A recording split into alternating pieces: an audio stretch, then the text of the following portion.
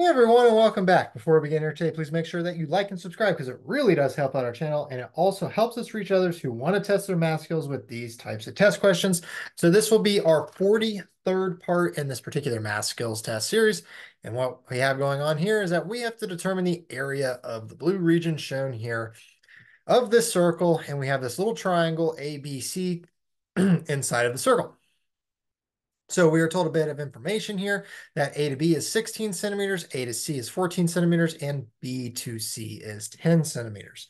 So in order to determine that blue region, what we're going to have to do here is that we are going to have to find this yellow region shown on the left and this red on the right, because our blue will be equal to our yellow minus off our red.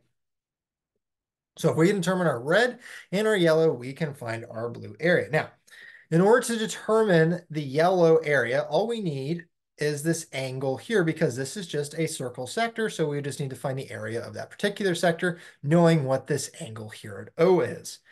And then over here at this triangle, all we need to know is this angle over here along with our radius, which we also need to know our radius over here for the circle sector as well. So in total, what we really need to find is a couple angles and our radius of our circle. Then we can find that initial blue area. So let's start working on finding our radius and these angles here. All right, scrolling down to this point. So how do I find this angle here at O? This angle right here. Well, since this triangle is inscribed, I can find this angle B right here using the law of cosines. And then I can use the inscribed angle theorem, and that will tell me what angle O is if I know what angle B is. So using the inscribed angle theory, the angle of, oh, let me rewrite this real quick. The angle of A, B, C, so this angle right here, this first one right here at B, will be equal to half of the angle of AOC, this angle right here. So essentially this angle at O will be 2 times this angle at B using the inscribed angle theorem. So all we have to do is find this angle at B, then we can get the angle at O. Well, I just mentioned that in order to get the angle at B here, we're just going to use the law of cosines because, well, we know that this is 14 centimeters here.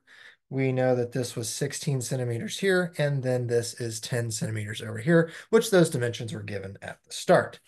So utilizing the law of cosines, what I'm going to have is I'm going to have AC squared is equal to AB squared plus BC squared, subtracting off 2 times AB times BC, cosine of that angle B, which I'm just going to call this angle B. I'm just going to call this one angle O just for short writing. So filling in our numbers here, we would have 14 squared is equal to 16 squared plus 10 squared, subtracting off 2 times 16 times 10 times the cosine of our angle B, which is what we're looking for. So if we were to rearrange here and solve for B, we would have the cosine inverse of exactly 1/2, which would be 60 degrees. So this angle right here is 60 degrees. Thus, using this theorem from earlier, angle O will just be 2 times angle B, which is 2 times 60 degrees, which gives me a total of 120 degrees. Alrighty. So that's my angle of 120 degrees. Now, I know that this is going to be my radius R, which, I could write that as the regular radius R, lowercase. And then, so O to A is R, then O to C is also R. Now, since these two sides of this triangle right here, which would be the area in red, which I'm looking for, since these two sides are equal at R, this is going to form an isosceles triangle. So that means that this angle over here will be equal to this angle over here. And well, what are those angles? Well, pretty simple to calculate since there's 180 total, subtracting off the 120 degrees, dividing by 2. That means that each of those angles is exactly 30 degrees. So this is 30 degrees. So a lot of information we are finding here very quickly. So how does that help me? Well, what I can do is that I can bisect my 14 centimeters length at a 90-degree angle, and I would get two right triangles here that are equal because, well, it's an isosceles triangle. You split it right down the middle. You would have 7 centimeters here on this side and 7 centimeters here on this side by splitting the 14 in half. Well, I can get my R here using this right triangle, and if I want to get the area, I can also get the height of that triangle as well.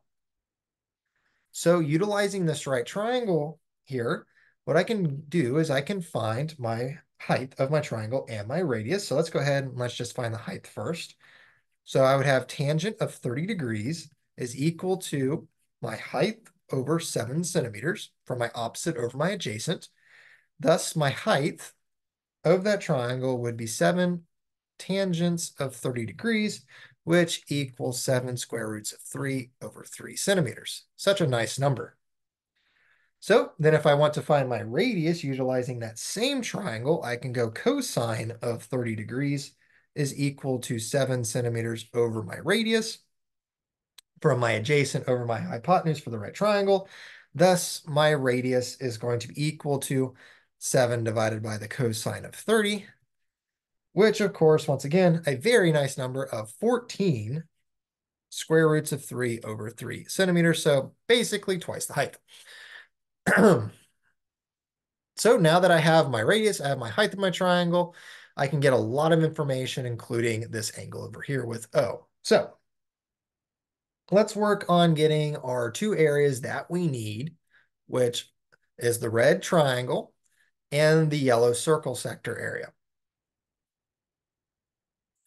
All righty, so let's just go ahead and let's do the red triangle area first.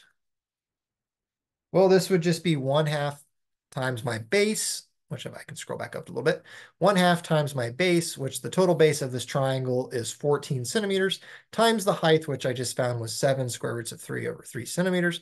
So it's going to be 1/2 times 14 centimeters times 7 square roots of 3 over 3 for my height centimeters. And just rounding off the area here, we get 28.29 centimeters squared. Alrighty. So then let's work on getting the yellow, which I'm not going to write in yellow because yellow is a very hard color to write in on this one. You can hardly see it. So we're just going to do it in black. So the yellow sector area, or my circle sector area, is just going to utilize my angle O of 120 degrees and my radius of 14 square roots of 3 over 3. So this would just be my circle sector degrees. So how much do I actually have here? Well, I have 120 degrees here out of 360. So that's my portion of my area. So it'd be 120 degrees over 360 degrees times pi r squared. Well, that's just 120 over 360 times pi times 14 square roots of 3 over 3 squared. And that gives me 68.42 centimeters squared for my yellow area. And thus, as I showed before, the blue area, which we are looking for, is just going to be that yellow area subtracting off my red area. So it's going to be 68.42 centimeters squared, subtracting off 28.29 centimeters squared. And that gives me 40.13 centimeters squared as a rounded off answer to this particular question. And that's one way in which you could solve this problem. So I hope you enjoyed this video, and I hope you learned a new math skill along the way. And if you want to test your abilities even further, please check out the other videos on our channel. Also, if you haven't done so already, please like this video, leave a positive comment below, and subscribe to the channel because all of that does assist us. Thank you for watching, and I hope you have a fantastic day.